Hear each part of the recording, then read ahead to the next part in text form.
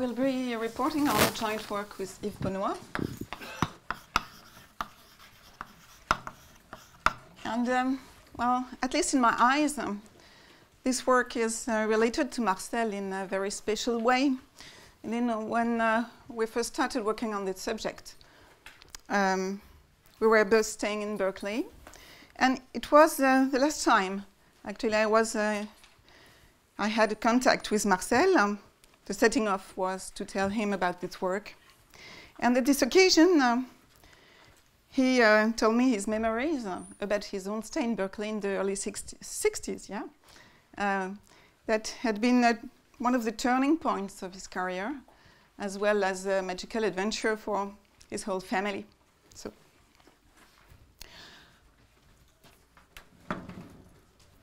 So this talk is an outgrowth of the Schoen conjecture.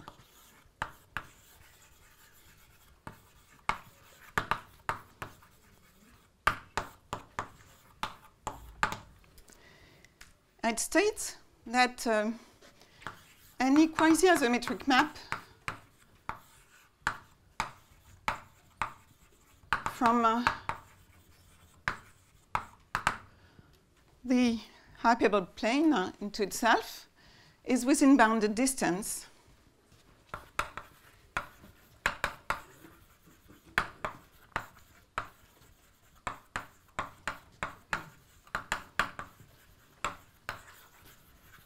From a unique harmonic map.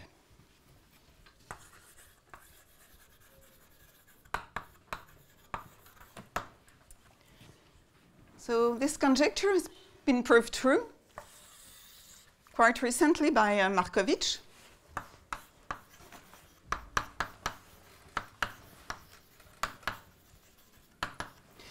And then further extended in a joint work with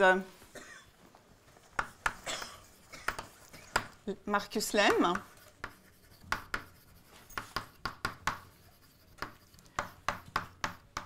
To quasi-isometric maps from the hyperbolic space into itself. So, what is a quasi-isometric map?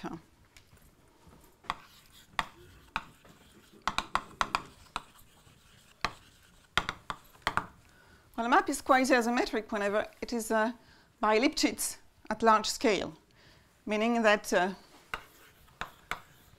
the distance between the images of 2 points is bounded above and below by affine functions of the distances between these 2 points. C of the same C? You can take the same C. That's not a problem. So what is a harmonic map? A harmonic map is a critical point for the Dirichlet energy integral.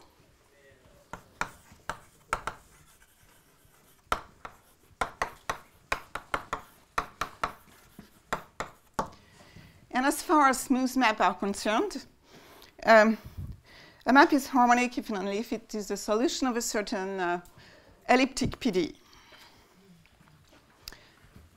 So now we know that quasi-isometric maps from, let's say, nice hyperbolic, Gromov hyperbolic spaces to another Gromov hyperbolic space do have a boundary value at infinity, and that to such maps share the same boundary value whenever they are within a bounded distance from each other. So another way of rephrasing this conjecture, I mean, now it's a theorem, is to say that we have a preferred representative, namely harmonic representative, for the family of all quasi-isometric maps from HG to HD that share the same boundary value at infinity. Okay? So my goal in this talk is to extend this result by weakening both the assumptions on the spaces we work with and on the map.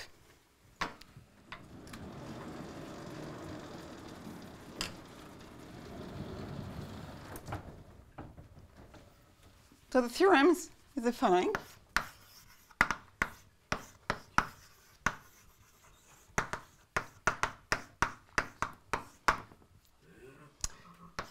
It states that any coarse embedding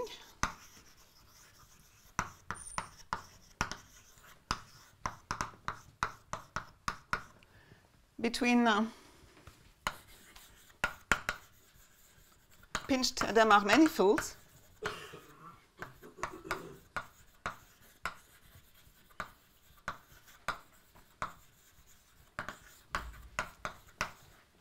is within a bounded distance.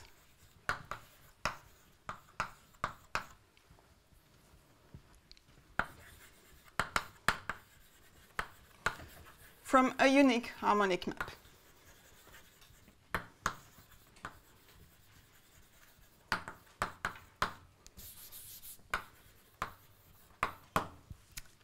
So, what is a pinched Hadamard manifold? Well, first, it is a Hadamard manifold.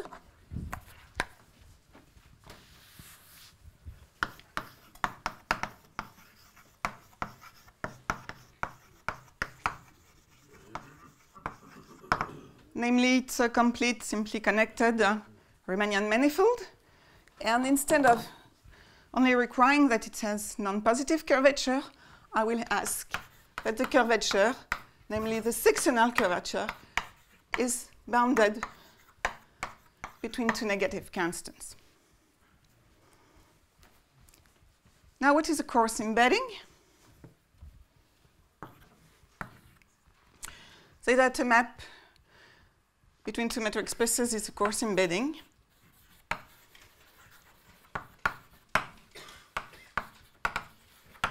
When you can control the distance between the image of 2 points in terms of the distances of these points. Both functions, phi1 and phi2, that appear in these inequalities are required to be non-decreasing and unbounded. Okay? So it's obvious that for coarse embedding, you can always assume that the function phi2 here for the upper bound is an affine function. But here you have much more flexibility. So it makes quasi-isometric maps special cases of coarse embeddings. And I may say that our result is already interesting for quasi-isometric maps, but slightly more general. Okay?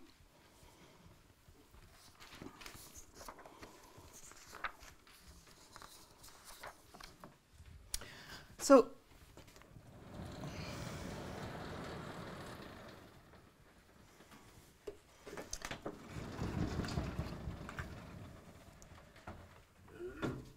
I would like to give examples, application of our result. So first of all, well, I insist on the fact that in our result, we do not assume the source and the target manifold to be the same, and we do not even require them to have the same dimension. So for example, an instance of our results give the following. Any quasi-circle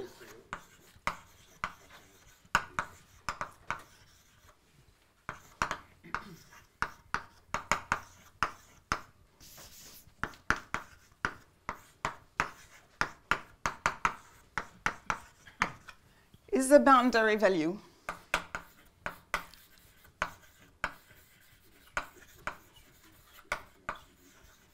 of a unique harmonic map.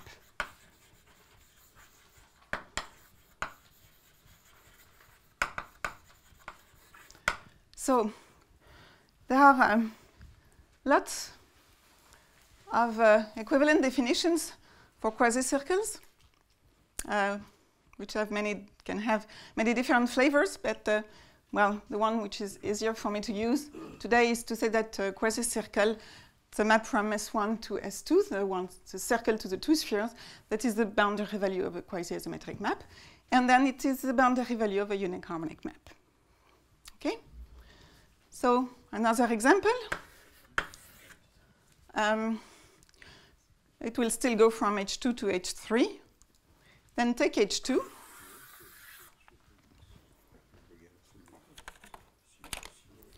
I select a geodesic here, and I draw all the orthogonal geodesics to this one that I just selected. And then I will construct a coarse embedding of H2 in H3. So what I will do is I will take this, which is like a vertical plane here, and I will bend it so that this geodesic will go to a curve here. And I send it with a constant speed. And then each one of the geodesics is sent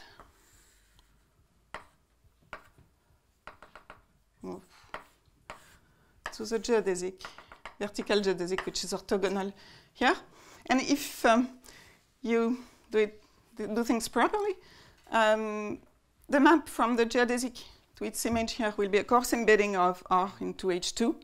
And then this construction will give you a coarse embedding from H2 to H3. And what our theorem states is that this coarse embedding is from a bounded distance from an harmonic map. So before going into some proofs, I would like to state two earlier results. The first one by Pensu. And it states that any quasi-isometric map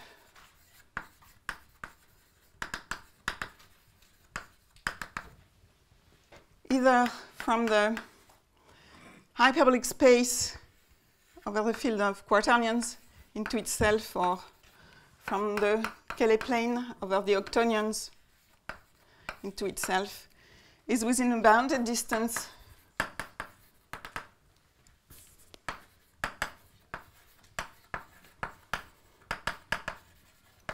from an isometry,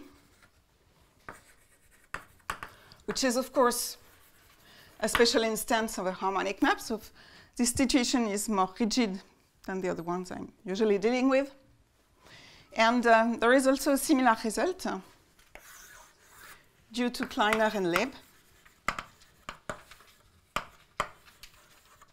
for maps between higher rank symmetric spaces. And well, of course, what I should have said here is that the first example you should have in mind of a pinched Hadamard manifold is a symmetric space of rank 1, non-compact type.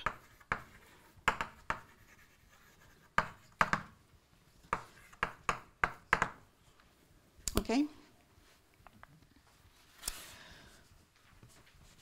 So now what I want to do is to give you first tell you about the overall strategy of the proof. And then I'm stuck. So I asked before my talk how to get to Blackboard's town. And somebody told me there was something to, you have to work for it yourself. Okay. Yeah. Thank you. I was expecting something to hang from the blackboard.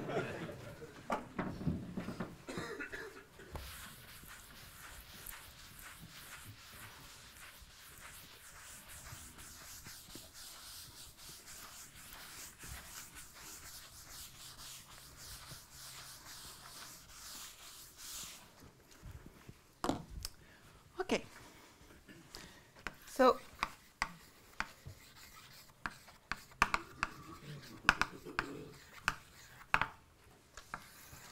how do we prove this result? So we start with this coarse embedding we want to find a harmonic map which is within a bounded distance from F.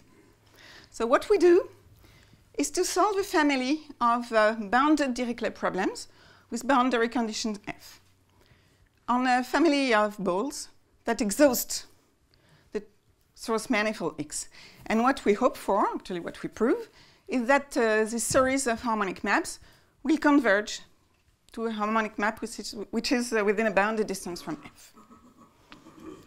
So in order to make this strategy work, the right move is to begin by smoothing F out.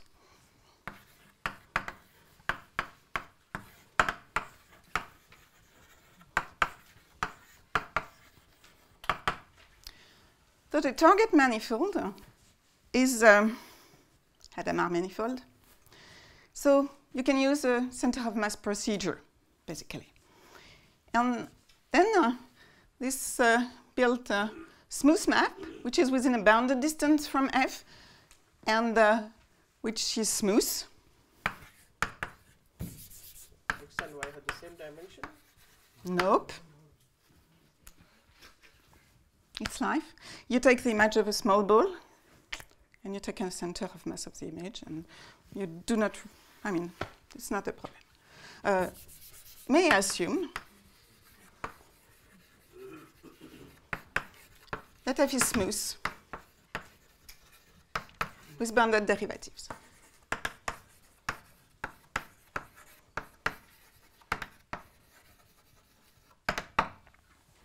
So step 2 is just what I told you about. You fix a point, an origin in X, and for any radius R, you consider the harmonic map, which is defined on this big ball with center O and radius R to Y, and which is solution of the Dirichlet problem with value F on the boundary. So the existence, uniqueness, and regularity of the solution of this Dirichlet problem are granted due to results by Hamilton, Schoen, and HULIN.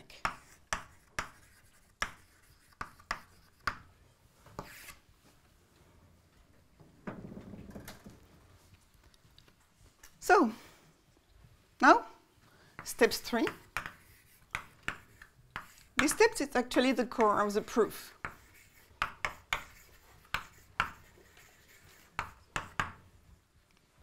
And it consists in providing a uniform bound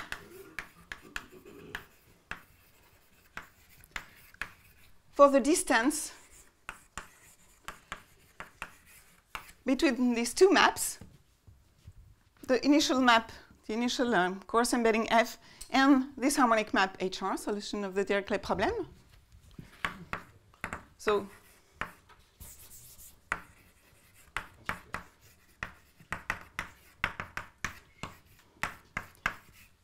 what I mean by uniform bound, that is, it does not depend on the radius R, of course.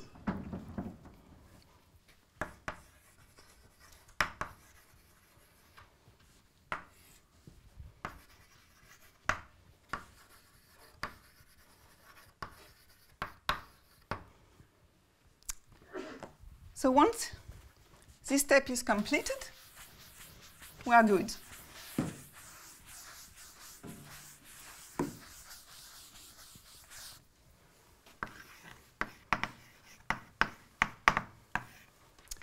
Because you just have to use a standard compactness procedure.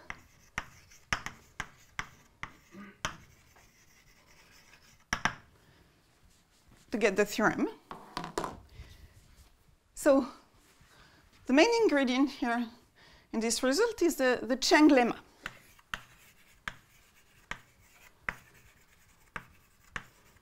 So what does it tell?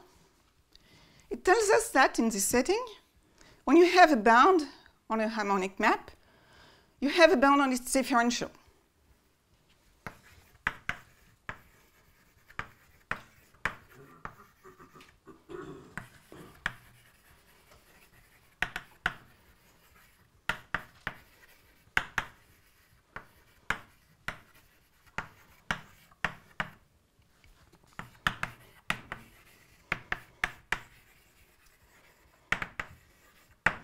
So you know how F behaves. It's a coarse embedding. The HRs are within a bounded distance from F.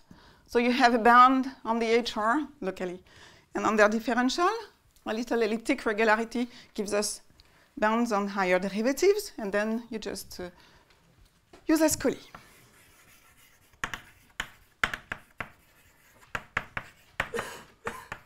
And this tells us that the family of these maps HR converges, or at least subconverges, to a harmonic map, which is within a bounded distance from F. Okay. So this is a proof for existence, and I don't want to go into the proof of uniqueness because I don't have time to.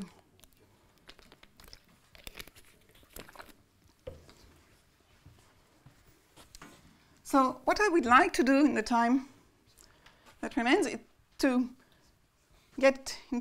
give you a few details on how this proof of step 3 goes.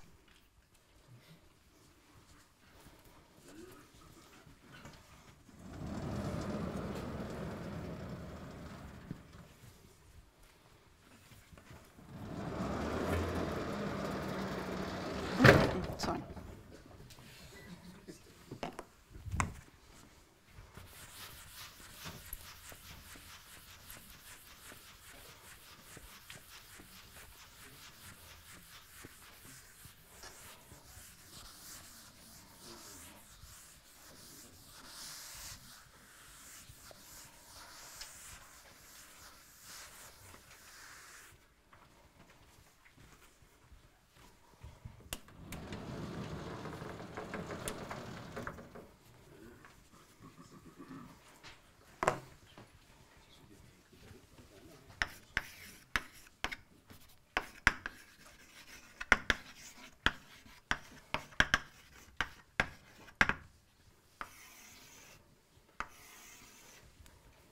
Not so many details. But, so, as I said, we fix this point O, and we consider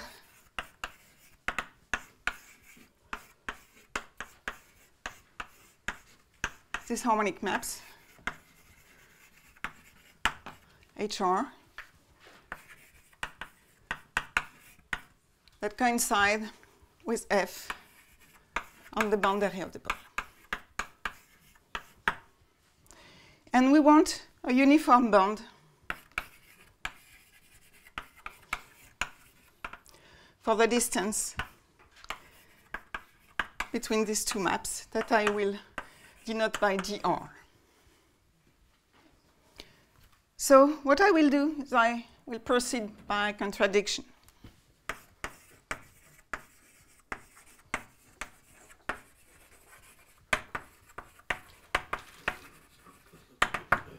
Actually, in a sense, we get an explicit bound.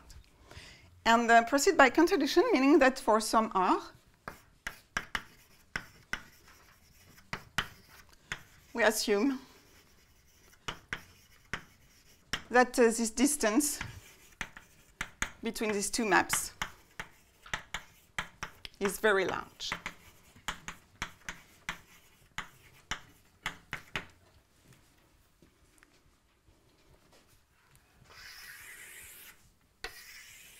So this is the ball I'm starting with.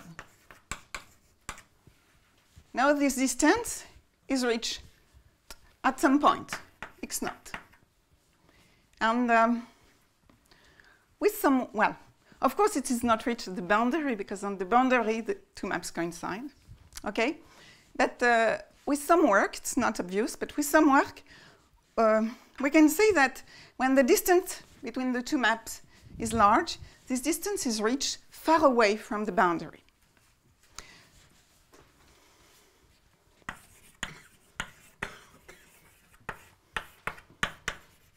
So So I don't say it's obvious. You need to work. The distance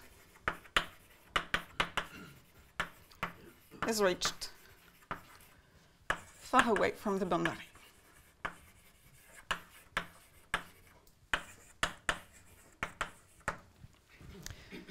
So that I can draw a large bow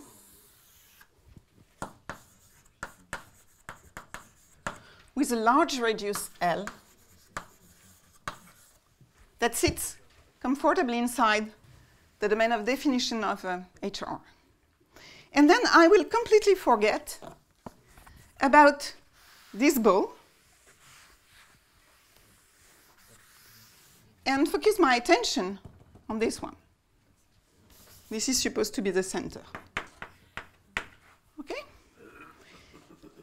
And what I will do is study the images under, basically the images under map F of geodesic rays starting at this point.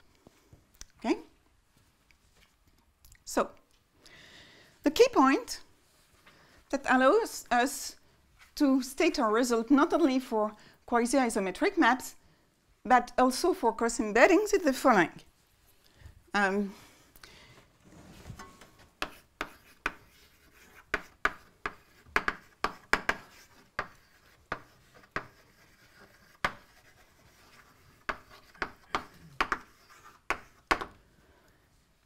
The point is that we have information concerning the images of geodesic rays under coarse embedding, and namely, what we know that for almost all, what we can prove is that for almost all geodesic ray with origin x0,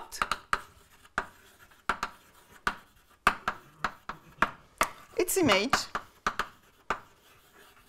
goes linearly to infinity. And we have a similar result for a couple of geodesic rays. For almost all pair of geodesic rays with origin x0.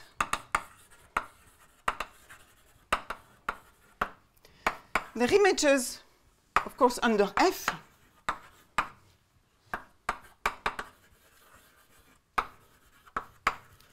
the coarse embedding pull away from each other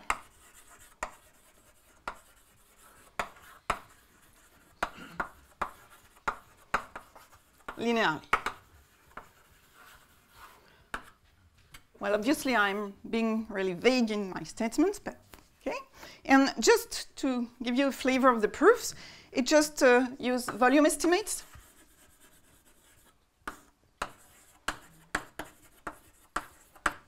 And the Borel-Cantel lemma. So that in this sense, coarse embeddings share property that we know are true for quasi-isometric maps. Okay. So now, using these results, I will be able to choose wisely two geodesic rays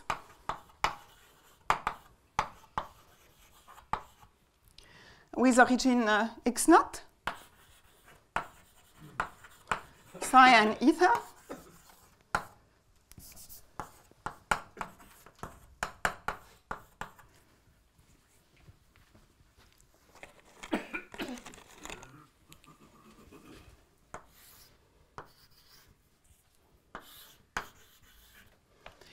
and I will study their images under the map F.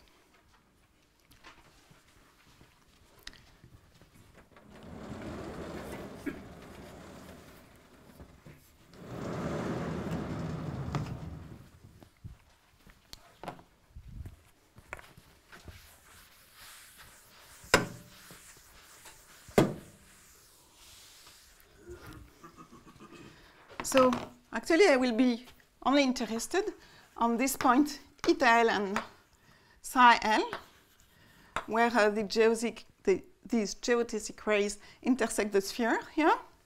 And what I will prove, basically using this, but not only this, only also the fact that F is a coarse embedding, once again, what I will prove is that the angle seen from the image of this point under F between the images of these 2 points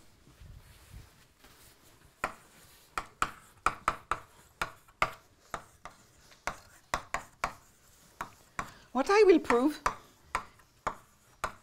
is that this angle, well, perhaps is not large, but it is bounded below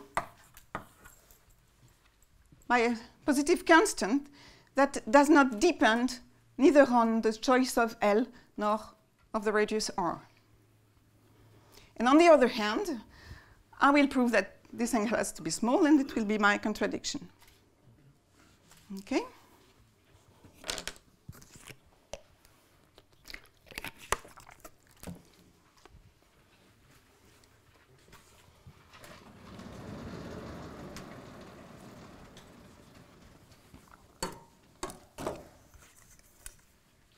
Yep.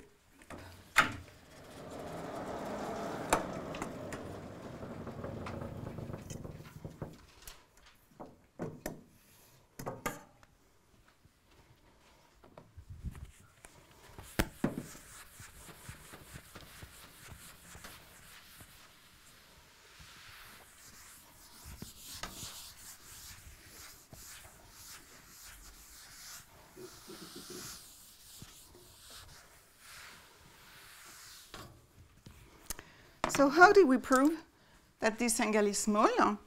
Actually,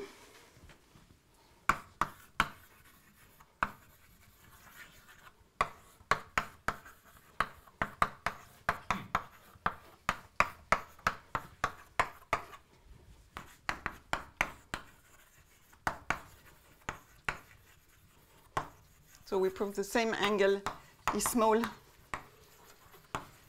when L and R are too large. How do we do this? Well, actually, so what was the angle between psi and eta in the beginning? I don't know. Soup. I mean, whatever. I don't care about the angle of these guys. What I know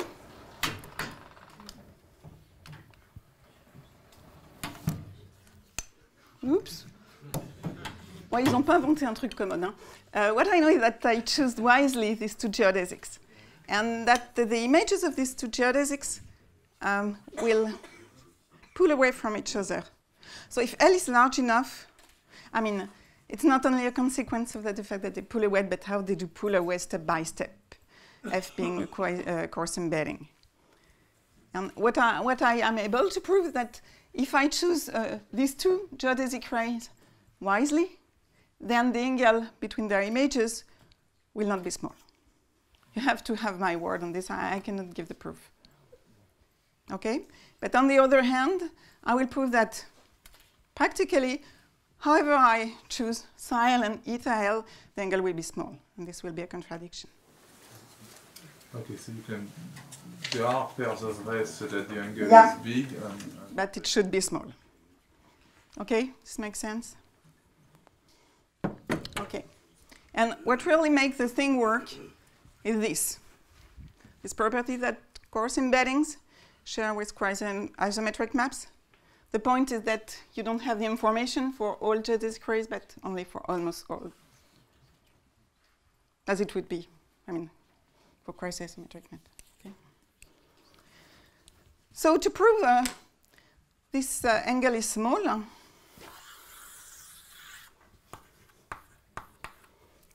so I will draw what I will be interested in. I will take as an origin the geodesic ray that goes from the image of x naught under F or under the harmonic map. And I will introduce the image under the harmonic map of psi L, as well as the image under the quasi-isometric map F of psi L. I will do the same drawing with eta. And what I will prove is that this angle is small. It would be the same with eta. And so this would say that it's not like I've drawn on the blackboard, of course, but it would say that both f of psi L and f of eta L are within a small angle from this geodesic ray. So the angle between them cannot be large. Okay? So we have two different arguments, one for this angle and one for this angle here. And so how does it go?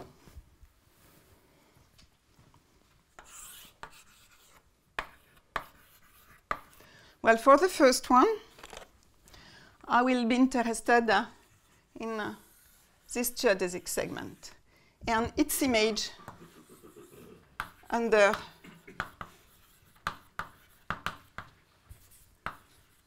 the harmonic map. It goes from the image of x naught under HR to the image of psi L under HR. And so we have a bound for HR because we know F is coarse embedding and we know the distance between HR and F. So we have information, we have a bound for this map. And the Chang lemma tells us that we have also a bound for its differential. So we have a bound for the length of this curve. On the other hand, I state that this curve cannot go too close to this point. Why that? It's because the map, the function,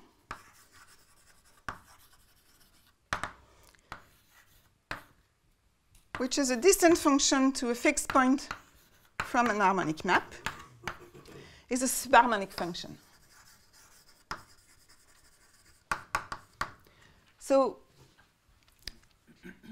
if, say, this point had an image which was too close from this point, you have a bound on the differential of the harmonic map. So, you know, the map would stay too close from this point on a neighborhood whose size you control. And then you would have a contradiction using the subharmonicity of this function, because the value here has to be less or equal than the mean value on this circle. Here it is really too small. Here it's not too large, so it will not compensate. Okay? So this proves basically that if the distance between your two maps is too large, then this angle is really small. And for the other one,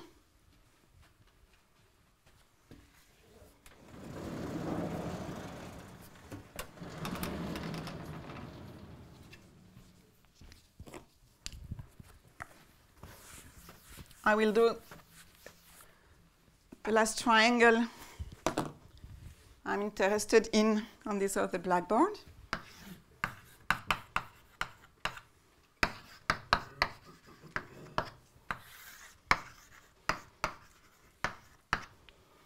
Then you want to have an estimation for this angle. So you will estimate the Gromov product of this triangle.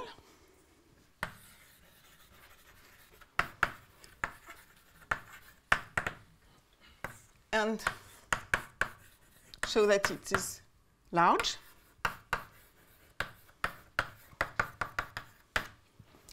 So this distance here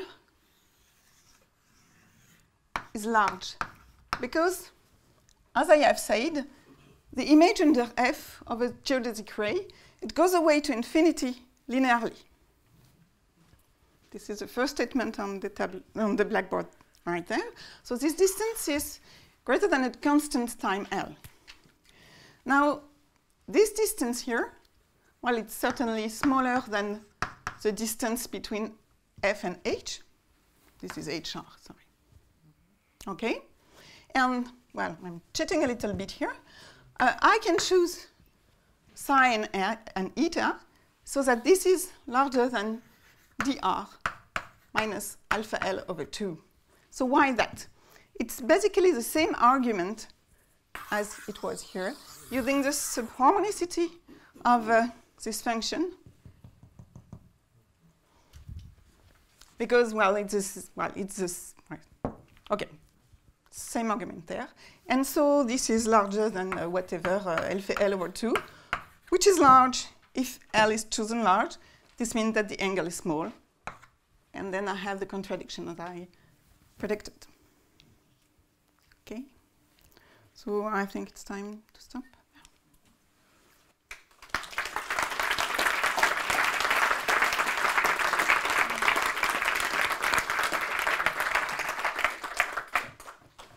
Questions?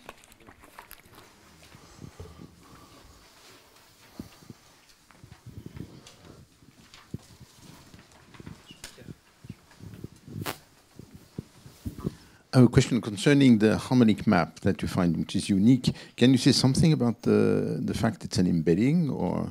No.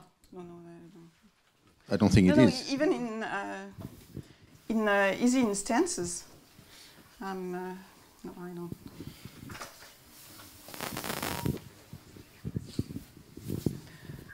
But one thing I should say that I've been cheating shamelessly here.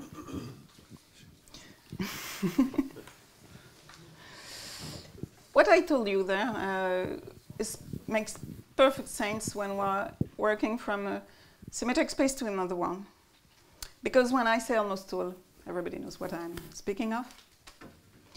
When you want to extend this to pinched Hadamard manifold, you have to know which respect to which measure you are working with.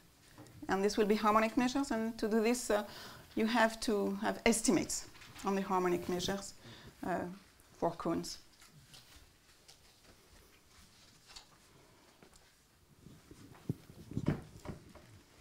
Any other questions? The Ponceau result which you quoted at the beginning, is that's very special because of the sort of quaternions and octonions, isn't it? So it's very rigid. And so the harmonic map, which is within bounded distance of the quasi-isometry, actually is the identity. I mean that there are not so many quasi-isometric maps. Yeah. Okay, let's thank Dominique again for clear talk.